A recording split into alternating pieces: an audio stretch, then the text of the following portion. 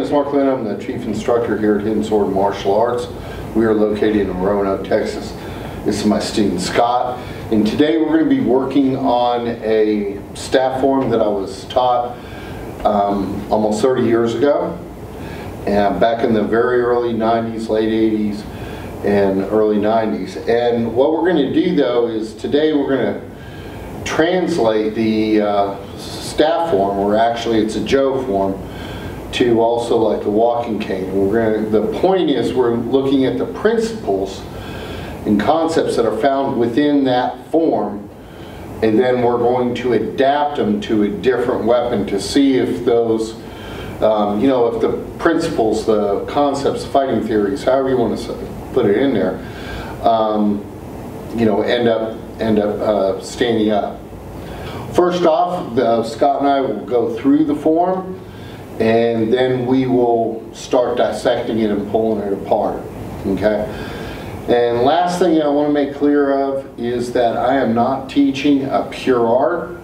I am not teaching, like I said, the Joe is a separate art, the bow is another separate art, and things like that. We tend to blend these together, and so I think it's more important that we look at the weapons and start seeing the commonality between the weapons, and start pulling apart the concepts that are found within the form itself, as opposed to trying to work just really on perfect form and such like that. So these are not katas that we practice all the time in class, and yet they are, when I teach them, they're part of our curriculum. So with that being the case, come on back here, Scott. Okay, so from here we're going to start off here like this. Now this is really the first form that I teach. However, this was actually the third Joe form that I learned, and it's a relatively short form, and so we're only going to, just for demonstration purposes today, go through the short form, the Joe. So we're going to go here, come back, pull this back here, step forward, thrust, thrust, one straight turn, thrust. When we step back, go here, all right, and step back to here, and then we turn.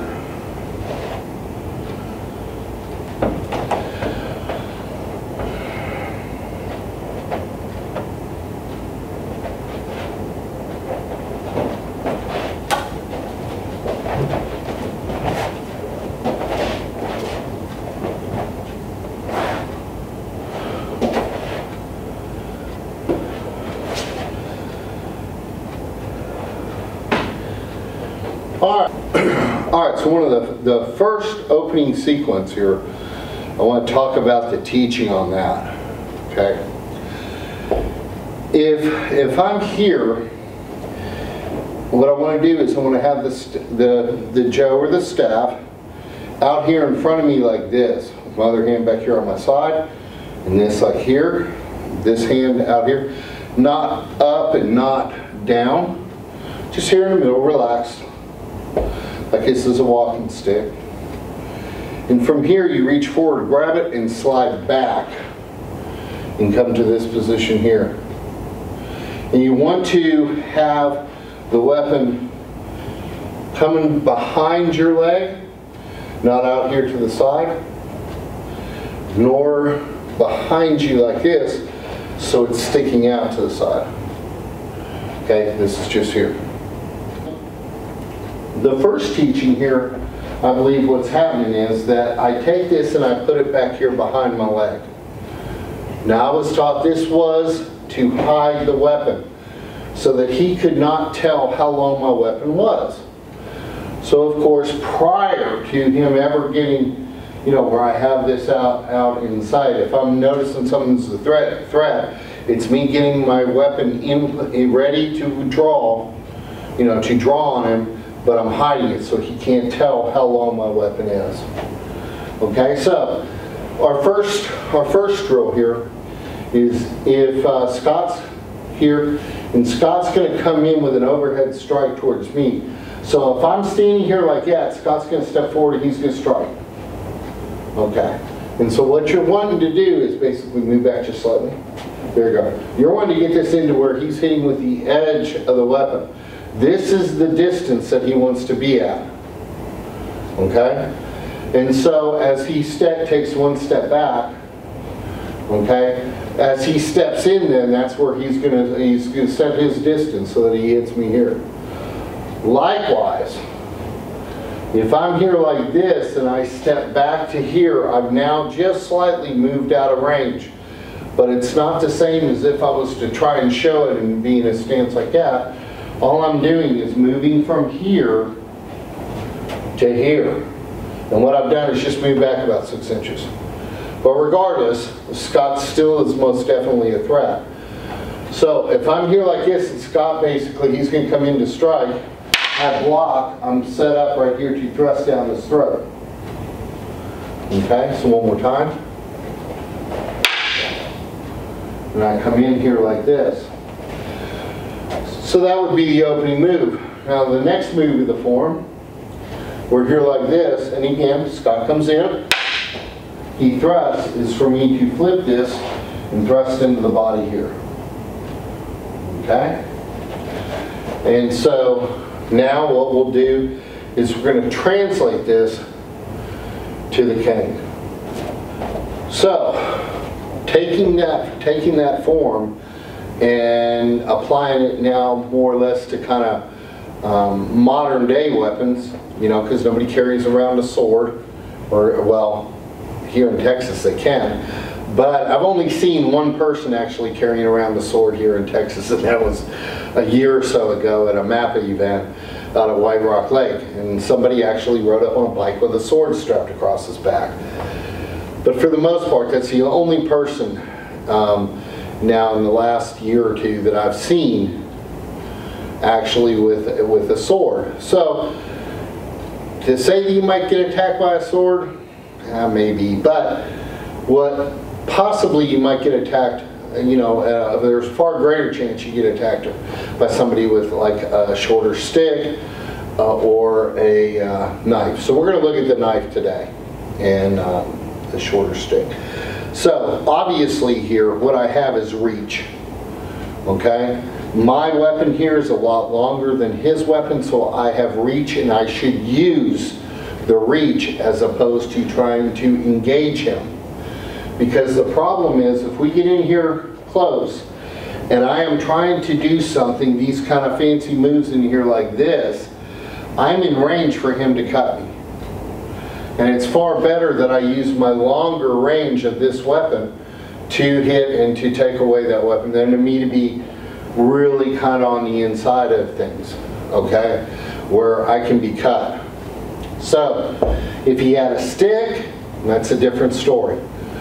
But with any kind of an edged weapon, I want to stay outside as opposed to being in. All right? Because the important thing here with the knife is the longer that this is in contact with my hand or my body, the longer that knife edge is in contact with me, the more damage it is doing. Okay, whereas with an impact weapon, I hit and I strike. It is the force and speed of my strike, the mass of the weapon, the speed of my strike, you know, equals the force, and that's really what I'm looking at. Me bringing this up here and sliding it across his body like this does nothing to him. So me being in close, if he has a stick in that hitting my body or like here, that's not as big of an issue as if it was with a knife. If it was a knife, anytime that he comes in contact here again, he just draws his back. He doesn't need to be hitting hard. I'm potentially getting cut, okay? So with that being the case, let's have you do like an ice pick grip. So if he's got this an ice pick grip and he's going to step forward to attack, and if I'm here like this, Now in the form, it shows me to step forward, like here, okay? Well, I don't want to get closer to him when he's got an edge weapon like that. So as he goes to come forward, see, then I can step back and utilize the technique here. So once again, I hide this behind the back of my leg here, so he doesn't see. As he steps forward, hold on a second. Just step forward and are we in range is what I'm getting at. Just go ahead and step forward and plant this down, yeah. So we're in range here. I've got to, you know, get out of range as he comes in. So what Scott's going to do is as Scott comes in, I hit, then I can come back with the back in here. And if you notice, in the form it's like this, it's a thrust. Here, I just strike back. But it's the same motion, basically, with my hand. All right? So again, we're here. He goes to come in.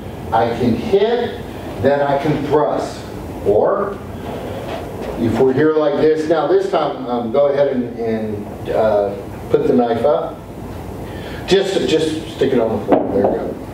Okay, so this time if I'm here like this and Scott goes to punch or reach or grab for me with this hand, see here now I can hit here and then come in with my thrust. Okay, but let's say that Scott's on the ball here. I hit his hand, but he defends with his rear hand. Okay, and what you don't want to do is that if I hit this front hand, he comes in, this hand gets hit. If I go to thrust back in here, he doesn't want to just put his hand up here and try and block his face, because I'm coming through. He wants to go here and stop my arm. So this stops my momentum here.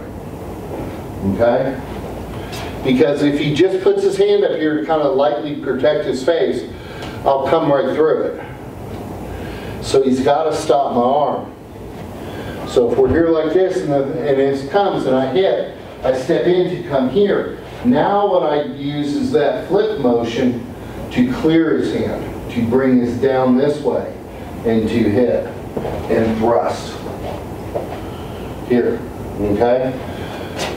So the motion is as I come in here, he stops it. And I'm going to take his hand down and hit here, then thrust in. All right? And so that's the opening moves that we showed earlier with the staff. All right? Thank you very much. What I'm going to do is from here, step forward into knife. You don't want to let me walk up to you this close or anything like that, okay? Because then I could draw out and cut. So you want to kind of keep me at bay. If I come in and it looks like I'm threatening to you or anything like this, you know, you can use verbal warning, stay away, whatever. What do you want? Et cetera, et cetera. But if I'm here like this and I step forward, as I come in and you see the threat in this hand like that, step back and just smack the hand. So as I come in here like this, that's it. And then from here, you come right on back with the backhand. Okay? So if I'm like this,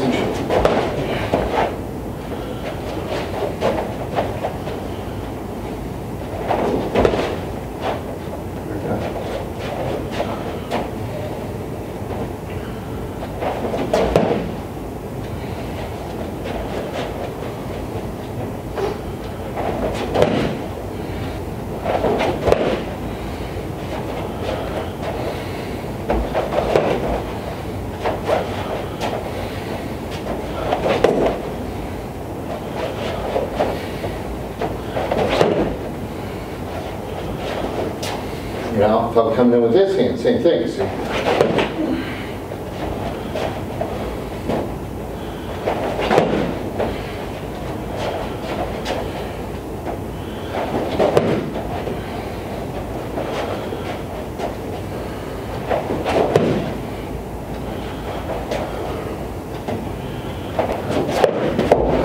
Yeah, that works better for me. There we go, good. Otherwise, the other way, I'm too close. That could be, all right, ready? Okay. So now she comes in here like this, you want to stop this. This hand's hurt probably, but this is trying to stop it. Now from here, use this to bring it down and hit. That's it. Okay, so when I'm here, do you want me to step in? It's up to you. Actually, it probably would work better. That works out fine there. Come here, whatever. Okay? Yeah. You see what I mean?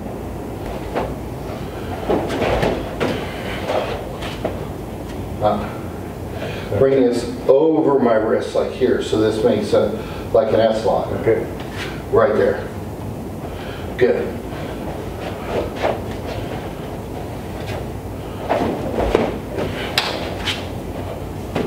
There you go.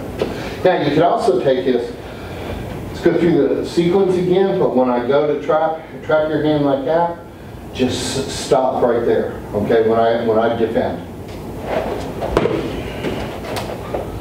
So now what you're going to do is let go of that and trap my hand. Trap my hand. Right there. Bring this up and over. Now you got an S-lock. Break my balance. There you go. Like this. You let go here. Strip this off. And then go. And then go. Okay?